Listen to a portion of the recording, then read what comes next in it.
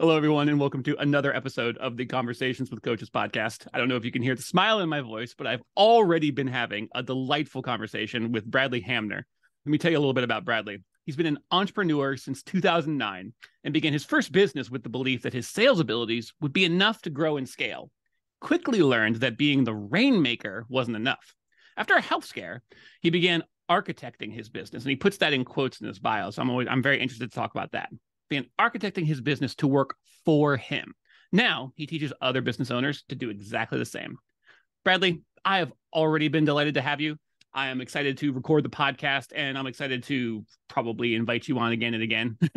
We've only been talking for a little while, but I'm just completely happy to have a conversation with you today. So thank you for being here.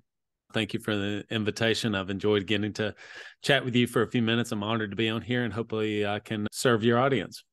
I'm pretty confident you can. Let's go back to your superhero beginnings, your superhero origin story. How did you first decide to realize that you were a coach? Maybe someone advised you or told you about coaching, or you found the word at a time when you already realized that's what you were doing. So how did you figure out you were or decide to become a coach, and how did that realization roll into the business that you have today?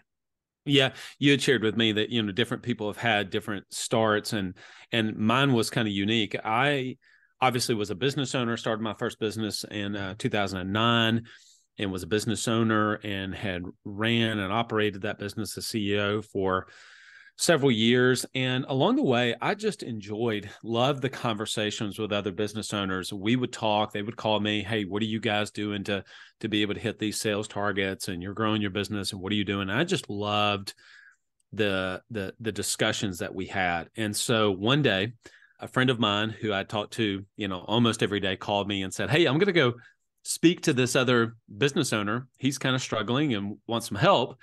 And he said, what do you think I should talk to him about? I said, well, what do you think about like you and I going over there together, and maybe we could charge for it? And he was like, yeah, that sounds great. And so we threw together this pitch deck on a PowerPoint. We went over and talked to him, and really it wasn't coaching. In hindsight, it was really running his business. It was almost like he outsourced us to run his business. So it was completely not a scalable model. He basically paid us $5,000 a month to say, I'm going to Florida. You guys come in and run the business. Well, we loved that. And then within a week, we went and got our second client. And for whatever reason, we charged that client $4,000 a month. And before you know it, for the next few months, we were in business, but it was not a scalable model. That being said, though, that was my first taste into, man, I really do love this. I love this so much. My partner, obviously, he enjoyed the extra side income that was coming from it. We began to kind of have differences in terms of, philosophical, how were we going to coach certain things in the business. And so I ended up taking on some private clients within a few months of that. But that's how my journey into coaching got started. I did not have somebody that was, pouring into me, or I had invested in coaching myself, by the way. I really do believe, don't trust a coach who doesn't have a coach. Mm-hmm. I think if you're going to embody a learning and you're going to want your clients to be coachable, you have to show that yourself to be coachable. And I'll go as far as to say, I have never asked someone to write me a check for more than what I have written a check for in my own coaching. Okay. Now that's just my personal belief, is that if I'm going to ask somebody to pay $24,000 to work with me, or whatever that may be, then I want to have known that I have paid that much. And if I haven't done it, then I'm not going to ask somebody else to do it, because I just want to be honoring to that process. So anyway, that's how I got started. Yeah, I actually really like that. I know it's a strong personal choice. I love how that represents empathy in action. It's just like knowing what it feels like to put that number down and sign your name to it. Like knowing what that feels like in your gut, what that feels like in your head and in your heart. There's just something about that where it's like you can say 100%, look them in the eye and say, I know exactly how you feel right now, because I've been in this position before. I know how it felt. I know how worth it was. And there's just being able to get that from a coach And that's, I mean, it's exactly the kind of thing that a coach really traffics in, is that kind of, not just like the kind of empathy you can learn about from a book. It's just that kind of connection, that kind of accountability, that kind of guidance, that kind of, I've been where you are. I know where you are. Let's go where you want to go together. I also know how to get there. Let's get to work. It's so simultaneously comforting and challenging, like in exactly the way that you really need from someone who's going to fill the role of a coach in your life. And I love the way that you represent that in your practice. I think that's powerful. Well, I have learned something from every one of the coaches or coaching programs I've been a part of. Some of them I look back on and say, that probably wasn't the program I needed at the time. But I don't look back on that as saying, well, that was, not money well spent. Some of the programs I've gotten so much more out of than from some others. At the time of this recording, we're almost in December of 2022, and looking forward in 2023, I've already laid out, well, what is my personal development plan? What programs am I going to invest in? So I am more, you and I talked about intentionality before we hit record. And I think about being intentional around my own personal development. So I'm more, I don't make as many impulse decisions as I used to in business. And I certainly don't do that in my own coaching programs, to be able to say, what do I feel like I need, and what does my coaching business need now? And who do I think is the best person or the best program that's going to help me to get from where I am today, point A, to where I want to be, point B. And so I'm more intentional about that. So I have 4 or 5 different programs I'm thinking about right now that are going to help me fill in some gaps and kind of move me along. The reason I say that is because it helps me to be very clear as to where my programs fit in with somebody else too. And again, I think that there's an authenticity that I hope to try to transfer over to my leads, prospects, and clients around, I'm going to invest in my own coaching, and here's where I think we can be able to help serve you as well. Yeah, it's really, you said this earlier on, and I immediately, I responded to this because it's one of those things I hear from pretty much every coach I talk to. But it's like every good coach has a coach. Every coach who's worth your time and worth your money is eminently coachable. And that coachability never goes away. And that's something that I've found to be very much in common with both people who have come to a point where they understand that coaching can have a powerful impact on their life, and people who have decided that coaching is a way for them to impact other people's lives. There's this, not just an understanding of, but a commitment to learning and growing and remaining teachable and open, and seeking out those teachable moments, those teachable abilities for yourself and for other people. And it's something that I find it's once you see it, you see it everywhere. You see it everywhere. It's present, because one of those things where it's like, it checks a box where it's like, aha, you seem to have it all put together. You have an excellent coaching practice. You know exactly what you're talking about. You never seem to put a foot out of step. You always have the right words to say. And I can tell that you're learning right now as we're talking. And this is me as like a coachee being coached. It's like, I could see your openness. It's so present, and you're so available. And that combination, not to blow too much smoke up the coaching industry's butt here, but it's a combination that can't be beat. It really is it's such a breath of fresh air when you're thinking about trying to grow as a person. It kind of reminds me of, I'm talking more than you in this interview now, but it reminds me of a concept I keep stumbling upon as I'm talking with coaches about this sort of gap in education, where we spend so much of our lives, our early lives, engaged in really formalized structured education in one form or another. And then we get to a certain point in our lives, and then that's kind of it, where it's just like, there's not really many places to go when you realize, I need to learn this thing, or there's some skills I need to acquire. And we're not just talking about like learning calculus or, proper grammar. We're talking about, or how to code. We're talking about how to move through the world, how to interact, how to connect and be empathetic, how to be a better leader in various environments for yourself, for your team, for your company, as an entrepreneur, or as someone who's still in a corporate environment and still expected to be a kind of a dynamic leader. There's so many different things we could still learn as people that there isn't really much of a structure for, at least not when compared to our early lives, which is all very well structured and planned out, at least from an education standpoint for a lot of people. And I love the way that coaching really comes in and fills that gap, where it's like, it's tailored to the individual, but it's also filling a gap of sort of like a general, here's how to take the steps you want to take to be more yourself, to go where you want to go, to become who you want to become, to be a better leader, to be a better business owner, entrepreneur, all those things. It's just, I find that to be a very a very valuable service that really coaching is the best place to get it from. Yeah. I as you were talking, I was wondering, like, in my own background, where did it come from that I just had it in me that I wanted to always learn and grow? And I do think that some of it is just hardwired into who you are. And then I think along the way, there's the experiences. And for, my clients and my program, people that get to know me, I mean, they realize, family's a big part of my life. My kids, I'm super active in my kids' life. And so is sports. I mean, I am a sports nut. I'm a sports junkie. I use sports analogies a lot. I played sports. I'm a competitive son of a gun. I played golf in college. I played basketball. And so, a lot of my clients are former athletes that own businesses now. Not that that's some prerequisite by no means, but I think you end up attracting who you are, not necessarily exactly who you want to attract per se, right? So I just got off the phone with one of my clients. He played Division I football. He was a great basketball athlete. He just started one of his window and door company.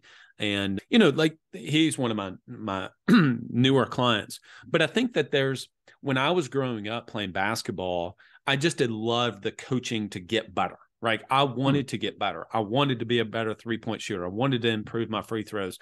In golf, like, I wanted to be a better putter. And so I just loved the idea of learning from others and pouring into me, and then me seeing the results. And I think that my point in saying all of that is to say, I think that began me to realize very early on in my own entrepreneurial career that I needed to make sure that I was investing in coaching programs myself. And now I really just share with people. This is what's helped me. This is my own journey. I hope this serves you. Like, that's really it. Yes, I've codified it into principles and frameworks and concepts and all those kind of things. I mean, yes, we have all of that. Oh, yeah. But really, all of it is like, this is what served me in my business. I hope it serves you. And when you speak from a place of, I've been there, done that, there are things that I go, and my clients know, it's like, don't talk to Bradley about that. Like, that's not the thing that it's just not a part of our program, and I will point them in the right direction of other coaches that I have in my tree, so to speak, or contacts I know. One of my podcast sponsors, for goodness sakes, is a coach, because of what he coaches is not what I coach. It's not, I'm not interested in it at all. And yet he's one of my podcast sponsors. And so, and he and I talk about the differences in our program. So anyway, yep. That's lovely. It's something I've also identified in talking with all these coaches. It delights me to no end how much there's a rising tide raises all boats kind of feel to it, and how important fit is to every coach. And they understand, and every coach, because there's such a collegiality, such a like a desire to serve that unites all like pretty much every coach I ever talked to, every coach in the business. So if there's not a good fit, they don't just want you to find somebody else that's a good fit for you. They probably know somebody who's a good fit for you. It's like they'll have recommendations for you, which is why I always, whenever anybody asks me, I'm just find a coach you think you'll like and give them a shot. Like, just connect with them, talk with them, have a conversation, because if they're not the right one, they are uniquely positioned to know who might be for you, because they know so many other coaches. And I love how near universal that commitment is, that expression of just, I don't like to throw the F word around too lightly, but a very familial kind of connection where it's just like, it's maybe not be me, but might be my cousin over here who knows exactly what you need or has worked in exactly the field you're looking to grow and develop into. So let me connect you to, and you let me know if that works out for you. And it's just, I just love it. It feels so connected to like I said, to like a rising tide that really is raising all our boats. Yeah. Well, it does come down to, I'll use fit. I would say it needs to be fit. I had one of my clients that I invited to be a part of my inner circle, and which I only have 8 people. And he asked me, he said, I would love to. Why do you think I would be a good fit? And I thought, that's a great question. And so I ended up answering that question as to why I think he would be a great fit for that. And of course, he ended up joining my inner circle. But and I had to go through saying, what does fit actually mean? And for the coaches listening, you may have different programs. You may have 2 or 3 different programs.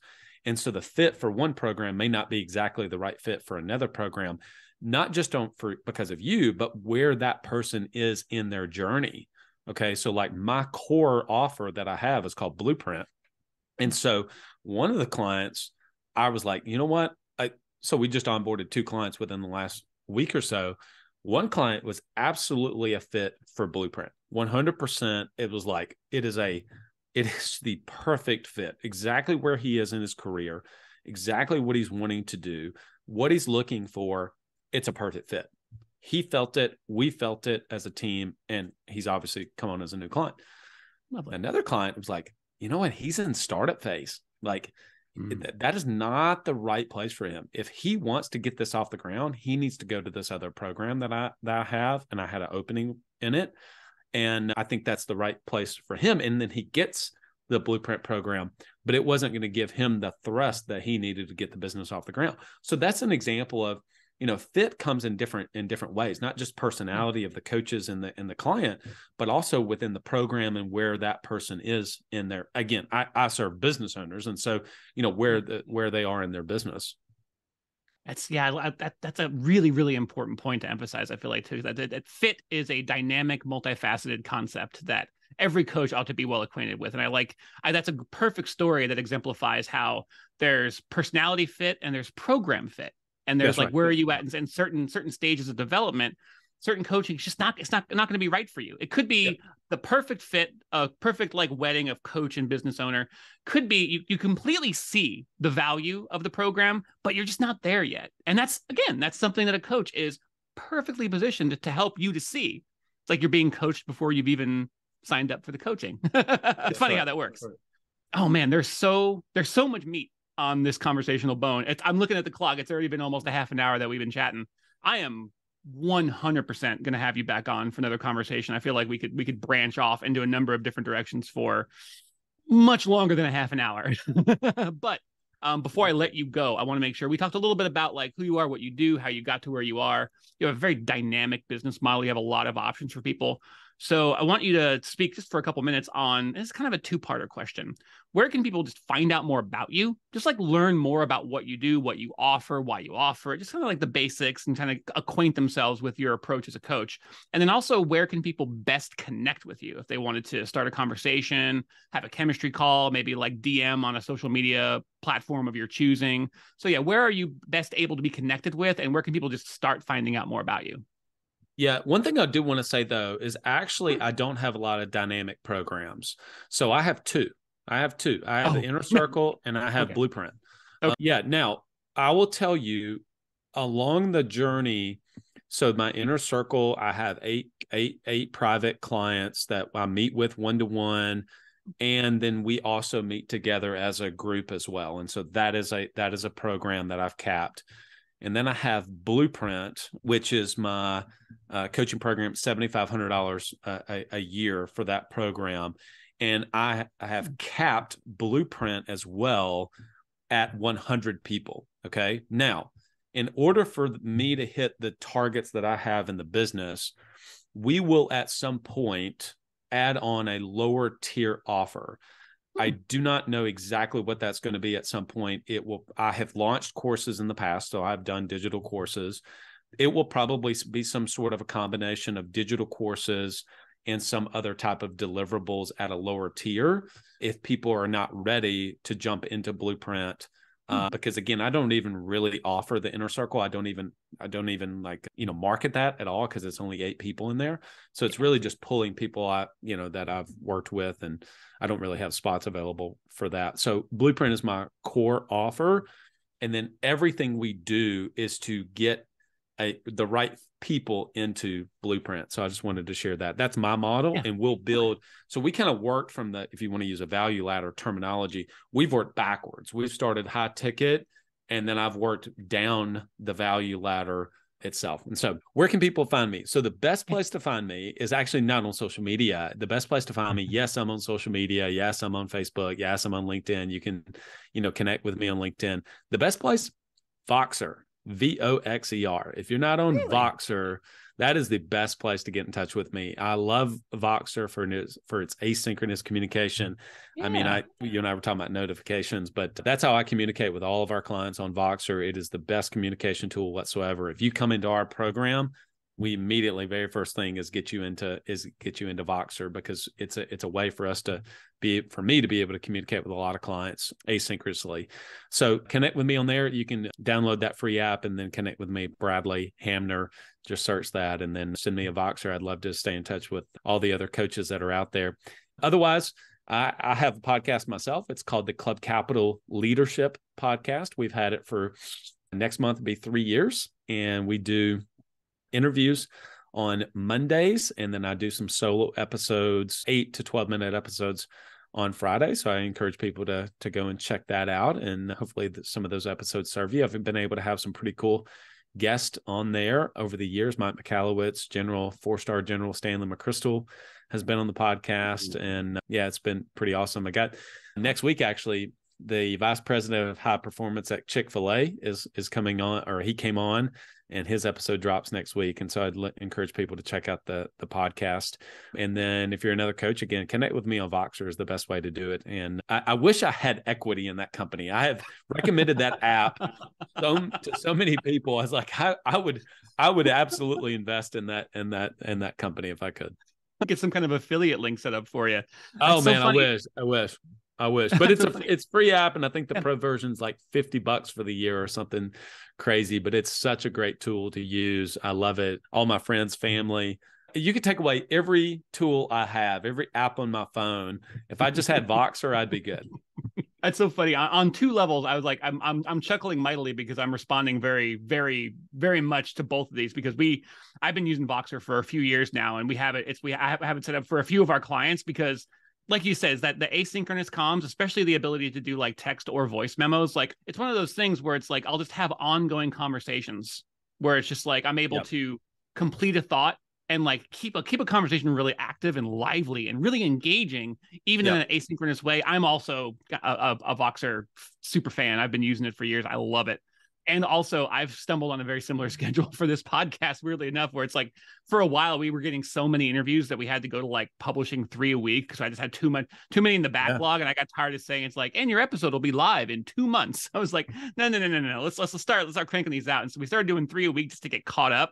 And now we've kind of settled into interviews on Mondays, special kind of like short, just solo episodes on Fridays. It's like I'm just responding to the fact that I've just recently kind of settled on that schedule and that you've been doing for years now. It's fantastic. Congratulations on 3 years, by the way. Yeah, thank you. Yeah, we've crossed the what do they call it? Podcast fading. I didn't know that was the thing until much longer. And so yeah, I mean, I get it though. I mean, we produce 3 episodes a week, Monday, Wednesday, Friday. And to stay ahead of that is a heavy operational load is what I call it. To sync all those. I mean, there's 5 people on the team that have their hands in some part of it. I mean, my part is easy to just, have a conversation and talk to people and ask questions, but to actually produce the episode and do it on time and make sure it's consistent and do all the social media and the emails and all of those things. It is an operational load for sure. So, but you know what, in business, it's not supposed to be easy. It's not supposed to be easy. It's not easy. Right. And anybody that tells you that's easy is trying to sell you something. And then you probably don't need and almost certainly don't want. Yeah. So check out my podcast. Go to check out the Club Capital Leadership Podcast. Connect with me on Voxer. My website for my programs is businessgrowthcurator.com. If people want to check that out, if they are a business coach. Obviously, if you were for somebody, we drive people to the rainmakersdilemma.com is our call to action. Most of the time, Business Growth Curator is my main website. We've got an assessment on there that is, that's how we've codified things in our world. Is you need to transition from being the rainmaker to the architect of your business. And what architects use, they use blueprints, and that's why the name of my program is Blueprint. I put that one together. Man, I can just have you back on to talk about that, because I've always been drawn to the analogy of an architect when it comes to coaching, when it comes to building a business. So yeah. I think I've already got our theme for part 2 when I when I slide into your Voxer channel and ask you to come back on in January. That'd be great, man. Thank you so much for being on. This has been fantastic. You're fantastic. I had such a fun time. I was going to say, I would not be cutting this short. We've already gone longer than usual. I would not be cutting this off. I'd be stealing more of your time if I could. Yeah. But I do promise to come back in and have some more fun conversations with you in the future. This would be fantastic. So thank you. Awesome. Yeah, you're very welcome. Thank you, Kevin. And hey, to the audience, you know where to find him. Drop into his Voxer channel. At the very least, check out the websites. And, of course, he's present on social. So if you just want to learn more, do yourself a favor, learn more about Bradley. He's got a lot to offer. So thanks for listening, and we'll talk to you again soon.